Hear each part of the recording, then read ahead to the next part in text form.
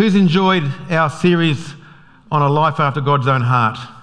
I've found it great just to be able to do it, to be honest. I just love taking chunks of scripture and looking at lives of people living on the absolute fiery edge of life and just seeing what difference a God framework, not only a God framework, but a God heart does in the lives of each of us. Because we've all seen that we believe certain things, we have a moral grid of things that are right and wrong, but we don't always live by that.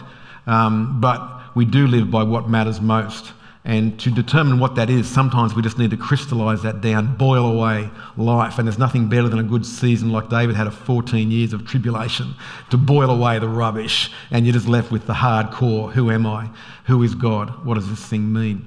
And so I've just loved delving back again into this. And we'll just keep going with this sort of thing for as long as I sense the Lord saying. Just to restore...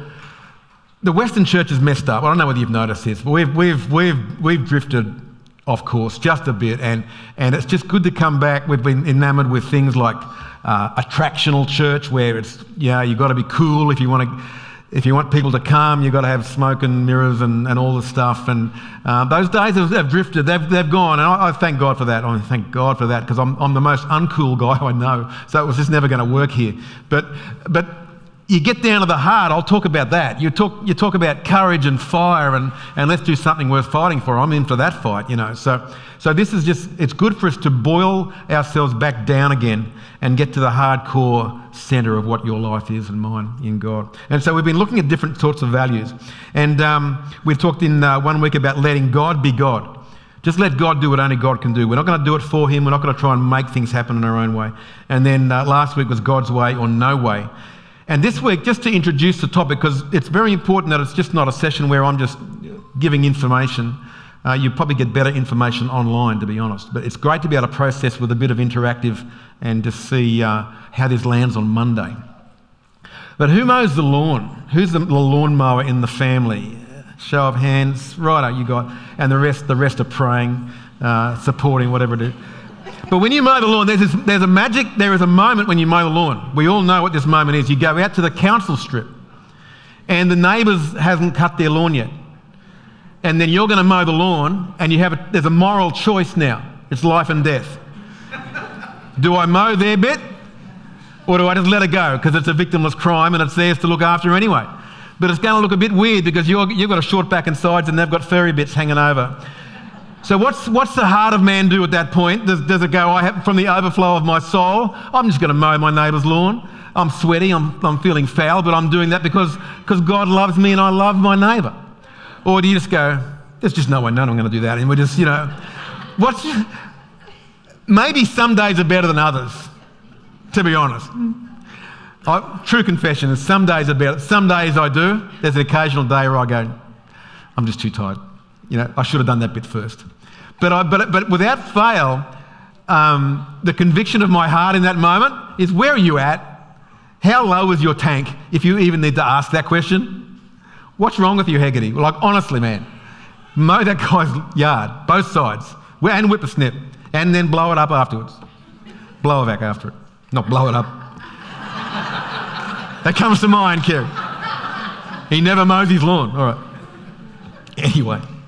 Or perhaps you see a beggar on the street, it just takes you by surprise, you're walking along, suddenly someone's rattling the can, and what's your heart react? Not your thought through, not what you know you should. When it happens to you, what happens in your heart? You go, and you find a way to look away, cross the street, avoid. Does your mind go that way, or does it go, what have I got? Credit card? There you go, it's all yours. I wonder what your heart response is at that moment. And we have good days and bad days. And so I'm not talking about being the differentiating spenders from savers or anything like that. I'm talking about a state of the soul that's either a prosperous soul or a poverty soul. And I'm not going to do a message on prosperity doctrine. Don't worry, that belongs back in the 80s. But being prosperous is actually a biblical concept. And prosperous is a sense that there is no limit to what God's supply is. So there is no limit to how much generosity I can show, because I'm coming from an unlimited supply. Whereas a poverty spirit is aware of what we don't have and tries to protect what it has, if I could put it in that sort of simplistic terms. But what comes from the heart when the heart's broken, when the heart is dry, When you have done the mowing strip at the wrong end of the day or the wrong end of the mowing job, you get to the end instead of the beginning. What's happening in the heart at that point in your life? It might be that time where you're walking along, you've got your inbox is too full, you've got too many appointments coming up, and someone just shouts out, "Hey, have you got a minute?" And you know that person's going to take 15 or 20, and you know you haven't got it. How does it react? How do you it's like, yes, I've got time for you. But you know what I'm talking about. It's like, is this soul prosperous? Is it aware of what I don't have, or is it aware of what I have in unlimited supply? Because a candle, if we have a fire in our heart, a candle, you give that fire away, and your fire doesn't go out. If the supply is endless, we can just give it away. So we're going to focus in on how this worked out for the life of David in 1 Samuel 30, and it is one of my favourite passages. It's a great leadership principle, what comes out here. But the situation now is that David is 30 years of age. He doesn't know that he's only a day or two away from becoming king. And the dogs of doom bark loudest at the door of destiny. I don't know whether you've figured that one out. When you're at the threshold of God doing something great, that's when the opposition and the shouts and the intimidation comes the most. So David's now 14 years into this scene. He's been exiled for 16 years. His whole adult life has been a bust. He's been given a promise of kingship, and he thought, we're heading north, and life just took him south, and his whole adult life has been working through the disappointment of that. How do I be who God's called me to be? What does this look like in real life? So it's very possible he was always having to manage dejection, rejection, absolutely. And he's at a moment now where he's been rejected by his king, he's been rejected by his army, been rejected by his country. He's been living in the country of the Philistines, whose champion he had killed, so he wasn't great on the popularity list there anyway, and he's living with these guys now. They go to war with Israel, and he goes, well, my guys hate me, I might as well join with you, so at least you'll trust me. They go, there's no way we're trusting you. You get out of here, you go home and go sit in the cave somewhere. So now even his enemies have rejected him. And then he gets back to his little village at a place called Ziklag. It's just a little gathering of tents or whatever there in a little valley. And he gets back out, as he comes over the brow of the hill, he sees all that he had left, which wasn't a lot, has been destroyed. It's been burnt to the ground, and his family has been taken. Now, you want to trigger a guy as brutal as David, you take away his family. So now he's not just dejected, now he's cranky and he's sad. So we pick up the story there in verse 4 of chapter 30. So David and his men wept aloud until they had no strength left to weep. That's grief. I don't know whether you've been through that trauma where you have mourned life so much you don't even know how to mourn anymore, where it's just been so dark for so long you don't know anything else, and you think this is just how my story is going to end. So there is no light at the end of the tunnel. There is just not even a tunnel anymore. It's just dark. And many of us have known that dark night of the soul. So he was already having a bad time, and it just somehow got worse. And now these are strong men who now have no more strength left to weep. David's two wives have been captured, Ahinoam of Jezreel and Abigail, the widow of Nabal of Carmel. David was greatly distressed because the men were talking of stoning him. It just got worse. It just found a way to get worse. Now these bunch of ragtag guys... this is scripture. I'm just making this up. This isn't the Living Bible or something I'm quoting from here. It just got... How could it get worse? But it just goes south. Each one was bitter in his spirit because of his sons and daughters. But David found strength in the Lord his God. Somehow, it wasn't attitude. It wasn't that he summoned up a great moment of his own strength. He had nothing left. There was no strength left. The core had been boiled down, reduced down. That was just his inner core, and that inner core could do nothing but find strength in God. That's all he had, and it was all he would do anyway. Regardless of what else was happening in his life, that's always the way David was going to react. JFK once said that success has many fathers, but failure is an orphan. Nobody wants to own the failure, So what does everyone do when there's a failure? Blame the guy at the top of the tree, because it must be his fault. David's probably going, can I just check out and leave this to someone else? Can I literally just have a moment and just, not have this sitting on my shoulders? And so it just went from unconditionally bad to even worse on him. And so David actually turned to God. He found strength from God. He didn't find the strength to go to God. He found strength from God. And it's a bit... Sometimes we expect people just to get their act together, just to pick themselves up and get there.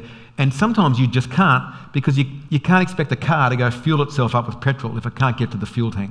It can't get to the fuel station. You're done. You need grace.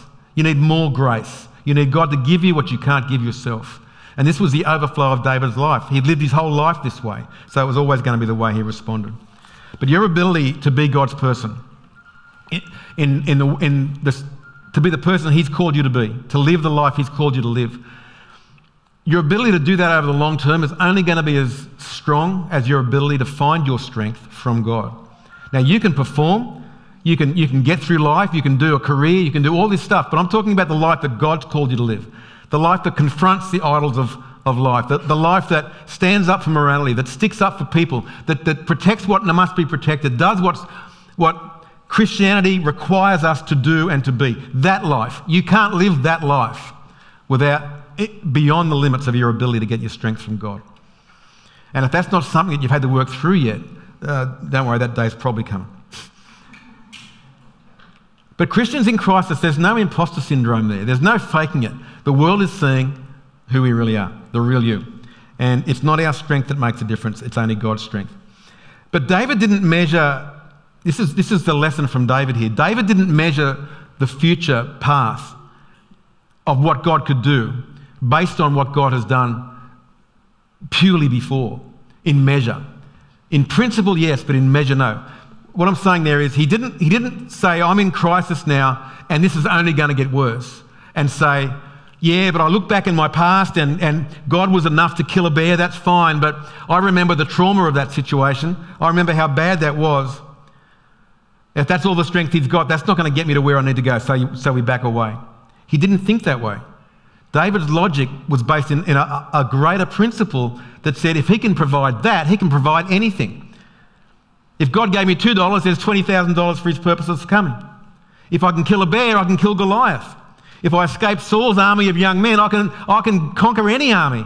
If I've lived through today, I can live through any day. So his logic was based in a prosperity of soul that said there is no limit to what God can give me because I've seen him always give me what I've required to this time. So he'll always be enough. Whatever comes at me, if I'm living from his grace, not relying on myself, I will actually always have enough. So he was free. At that moment, in finding strength from God, he was free to seek God and not to scramble and try and find his own solution to this. So let's move on with the story and see what he does. So David said to Abiathar the priest, the son of Ahimelech, bring me the ephod. The ephod was a thing that they put over their shoulders, and it had two stones, the Urim and Thummim, Urim or Thummim, I think they're called, black and white stones, and they were used as a guidance protocol. And they would present God with a question, and he would say, yes, no, do this, do that, black and white sort of stuff. So that was the ephod. Abiathar brought it to him, and David inquired of the Lord, shall I pursue this raiding party? Will I overtake them? Pursue them, he answered. You will certainly overtake them and succeed in the rescue. That's the word of knowledge we all want to hear, eh? You cannot fail.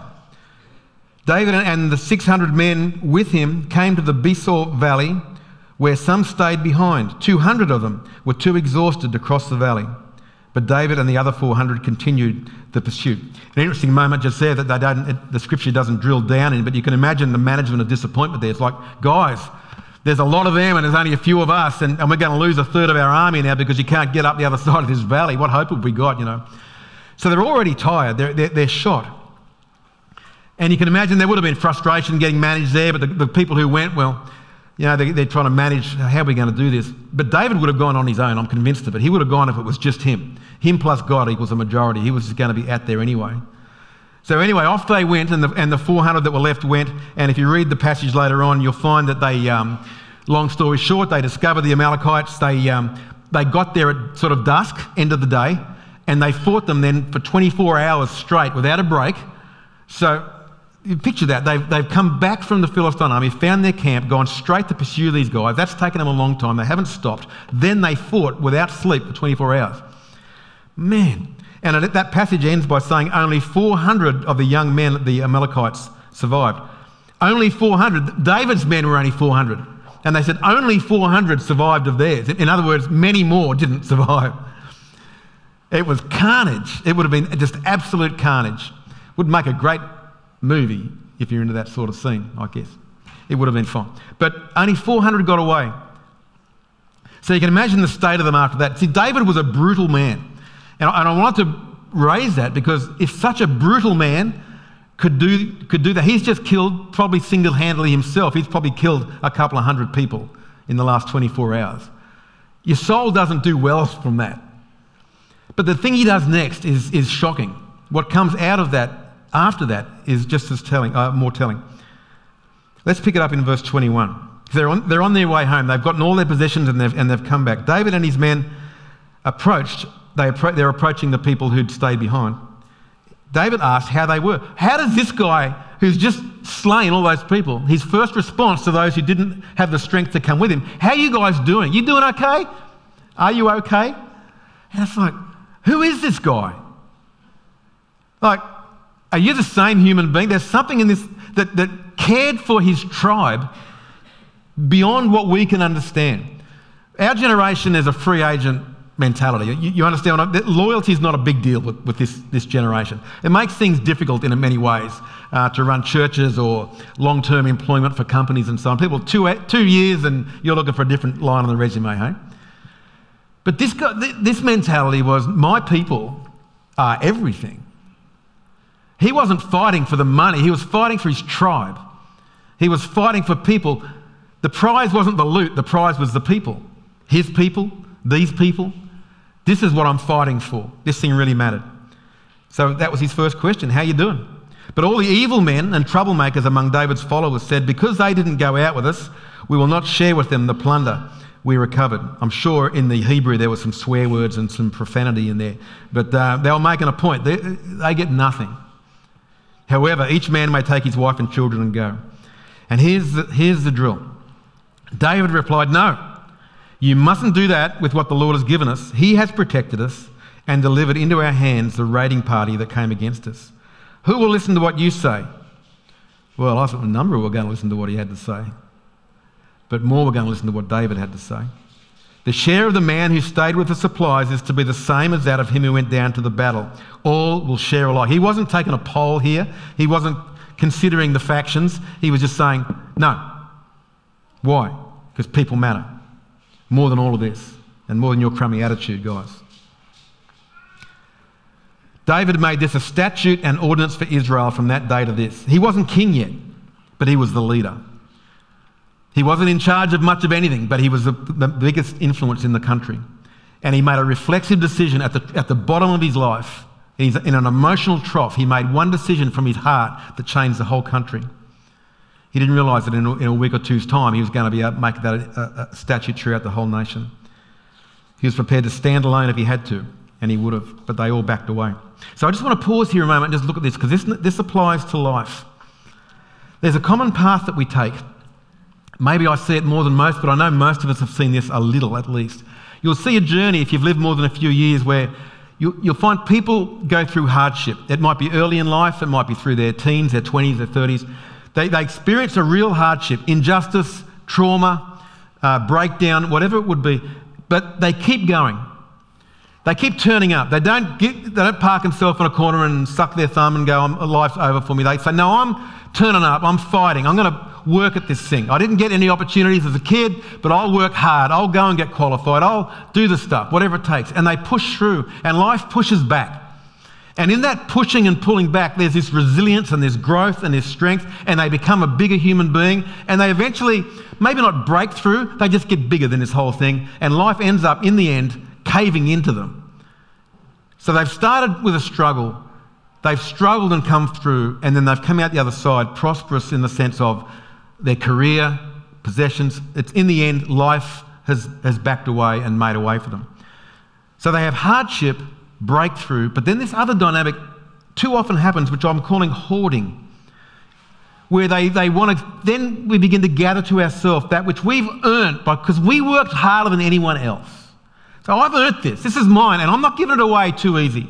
because I'm the one who's earned it. Why would I give it away? And I'm scared because I know what that felt like back then, and I've had to work really hard to get this, so I'm not giving it away. And something shifts. Someone who was so generous when they were young, the hardship and the trauma has resulted in this poverty spirit, even though they're not in poverty anymore. It's still in there. And this isn't the domain of our grandmas and grandpas who lived through the Great Depression, who had to use the tea bag 15 times, and they went through their whole life doing that. This is Gen Ys, Gen Xs, baby boomers.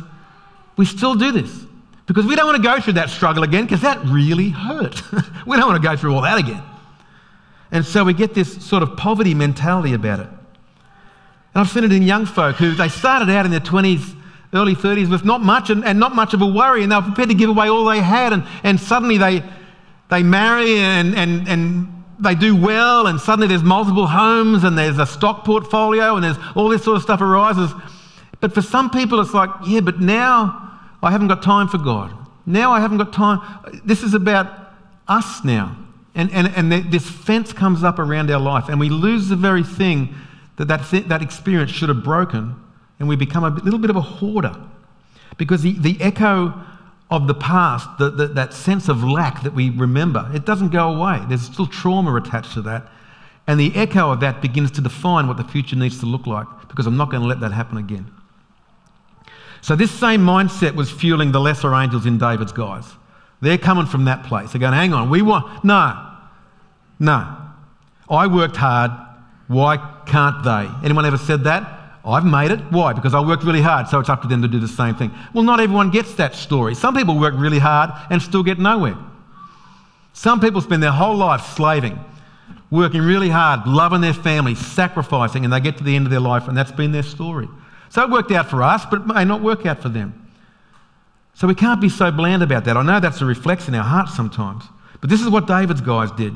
And you see David just react out of this place that was just so different. A different core value comes up because his logic's not centred in limited supply. His heart's not founded in lack. He's not looking at a pie and saying, this pie's only this big. If you get a big slice, I get less. Your gain is my loss. He's not thinking like that. Because for him, the booty wasn't the prize. The prize was the people. So whatever we have, we share alike. And so this is what I mean by a prosperous mindset.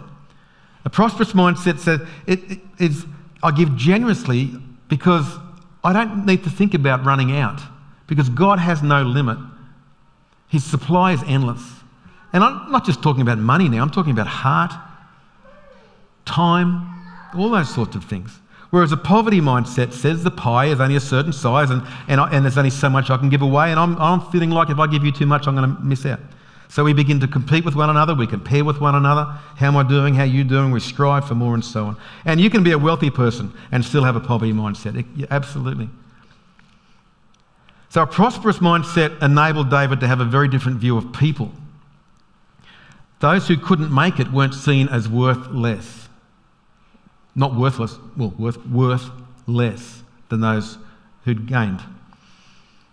The people were the prize, his people.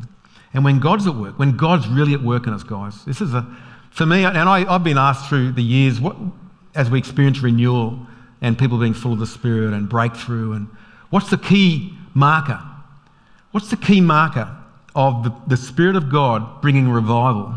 Is it salvation? Is it miracles? Is it prophecy? Is it healing? What is it? I see the most common marker of God's presence in a group of people is this. It's freedom. Freedom. When you're truly free, you're free to give because it's got no hold on you anymore. And you look at Acts chapter 2 where it's the iconic moment where the church got it right, Acts 2:43. Everyone was filled with awe at the many wonders and signs performed by the apostles. All the believers were together and had everything in common.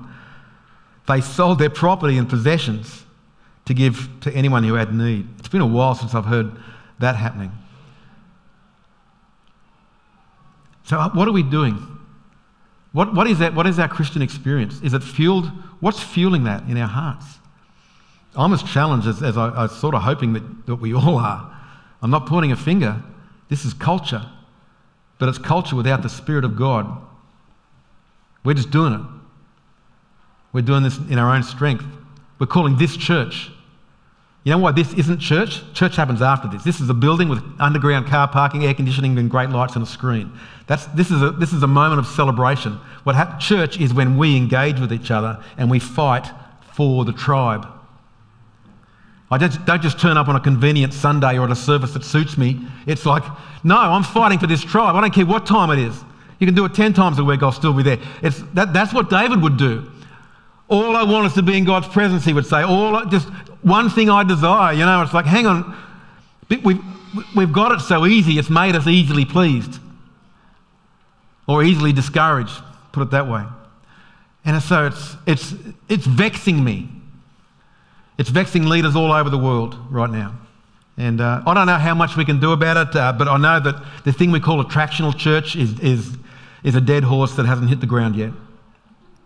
So attractional church is that sort of church where we make it so cool people want to come because it's cool. Big screen, skinny jeans and smoke machines. That sort of, it's like, we're the hipsters, baby.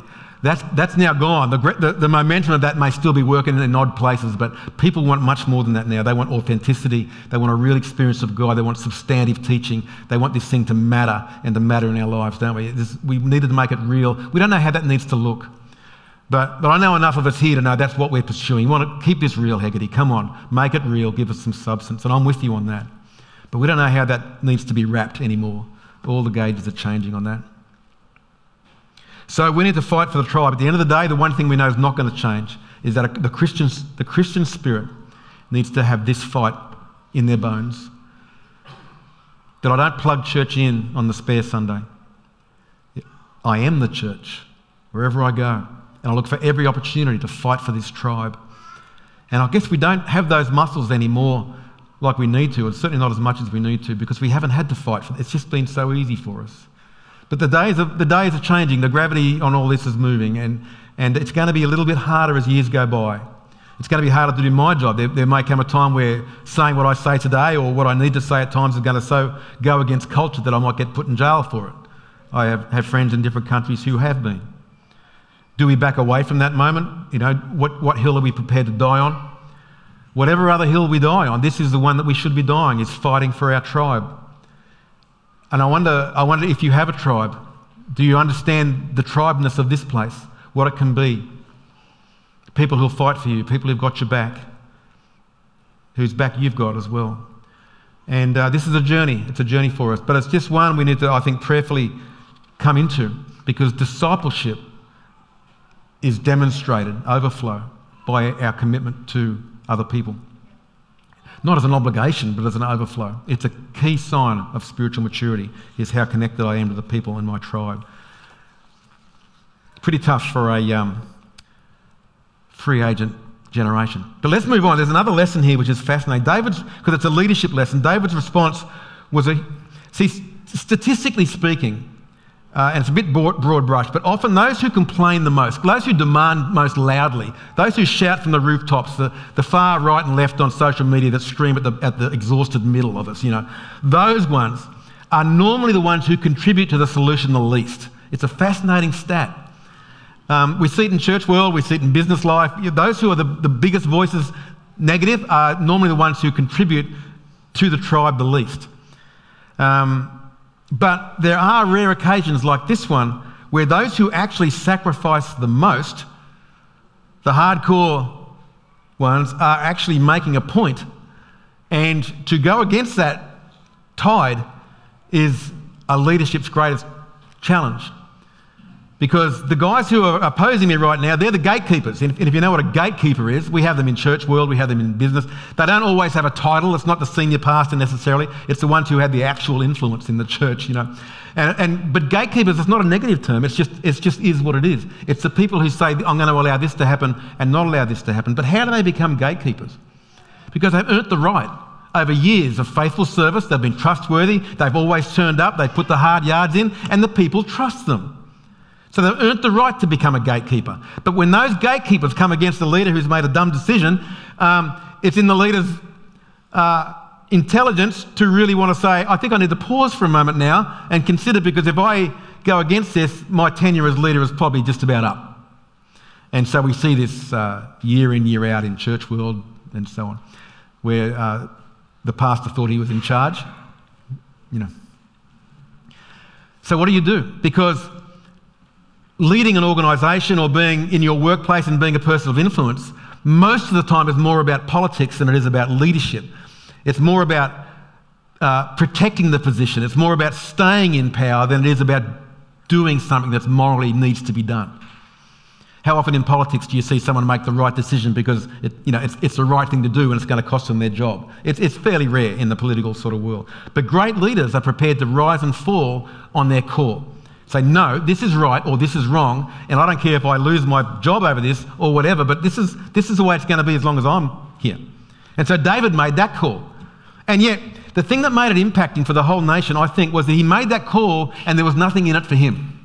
He wasn't making a thing saying, this is my grid for life and I just insist that everyone lives by that. Like a Christian raising a placard and saying, do this, don't do that because the 10 Commandments say so. He's not doing that. There's nothing in it for him. He wasn't raising an extra tax to say, this is going to be good for my bank account. And everyone goes, no wonder you'd make that decision.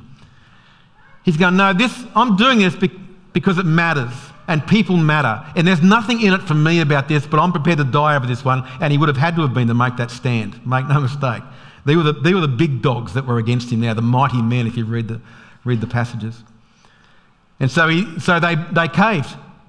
They caved. And there's just something happens when a Christian person takes a breath of courage, and it's so obvious that what they're standing for is not for themselves, but for those who can't stick up for themselves.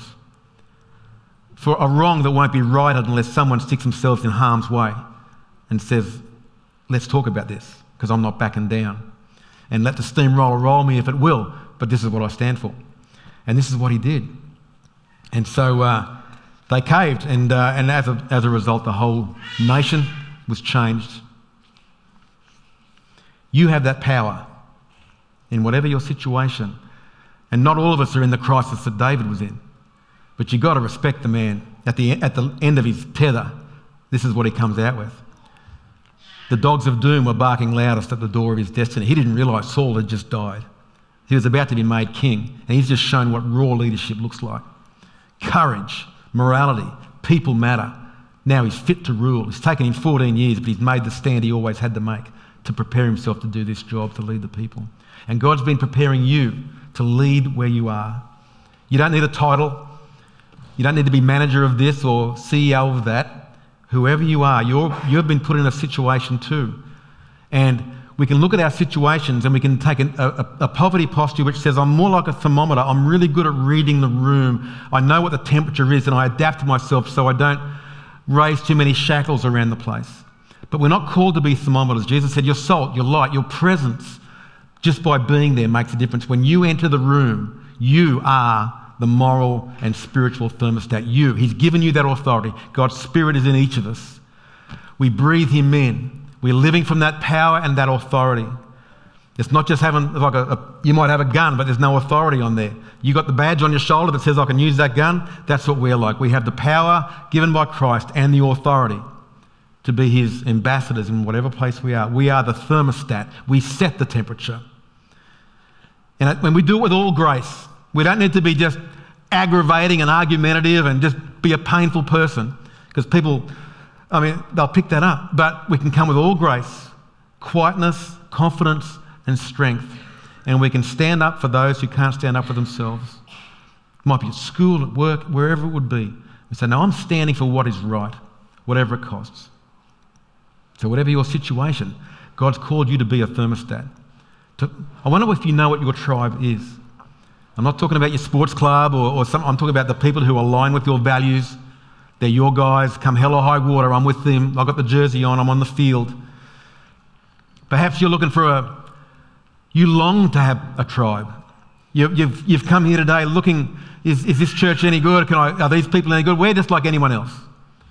We're just like anyone else. We try to do things well, we do the best we can, but at the end of the day, we're as broken and busted up as anybody else. But you can find a tribe here. You can commit yourself to a group of people and they commit themselves to you. Do you know what your tribe is? I'm not sure that we really live. Well, I think we're made for a tribe. Imperfect tribe.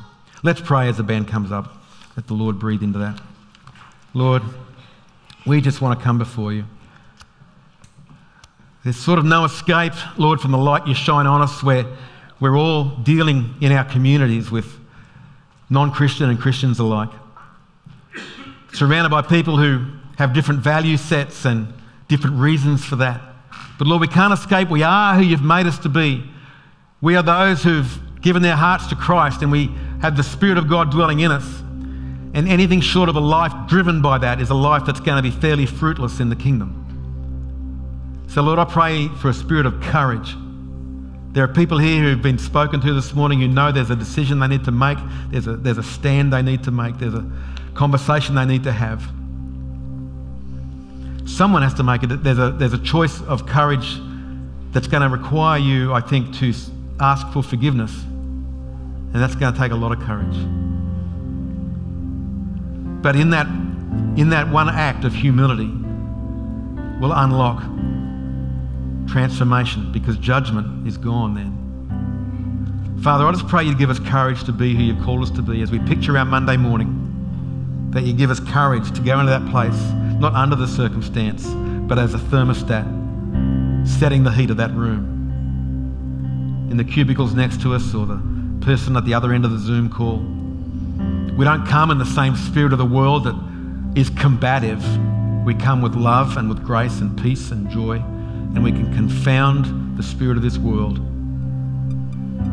through pure courage and your Spirit. Lord, give us the words to say as we need them. Give us the faces that we need to have conversations with. Lord, I pray you to put a spirit of leadership in this place, that they would be change makers for their circumstance and culture.